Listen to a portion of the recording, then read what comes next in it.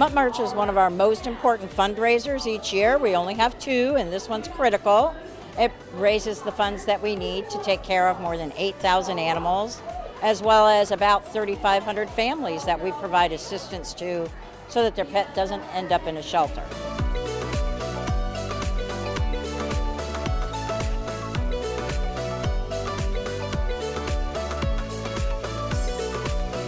We held our first Mutt March at the Jacksonville Humane Society last year, and it was great to be able to share with everybody what our location was, the services we offered, and the chance to peruse our new facility.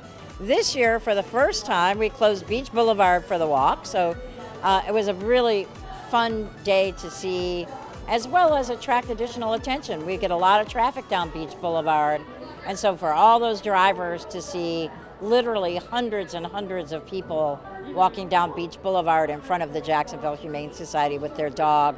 What a great way to talk about how important pets are to people and to get additional interest for the organization.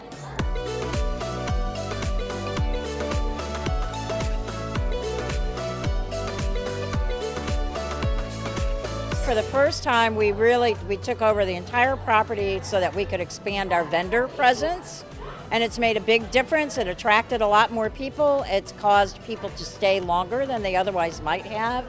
And so we had more than 40 vendors with a great variety, all anxious to connect with the pet-loving people who are here today.